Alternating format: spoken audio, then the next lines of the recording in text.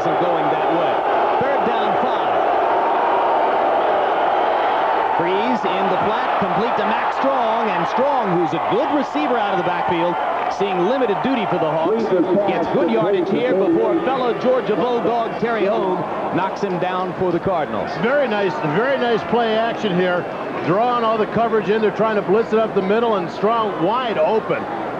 I mean, the play action worked beautifully. Everybody drawn to the middle of the field, Strong able to slip out into the flat. And, you know, it's not often that we're seeing today in this Seattle offense anything working that right.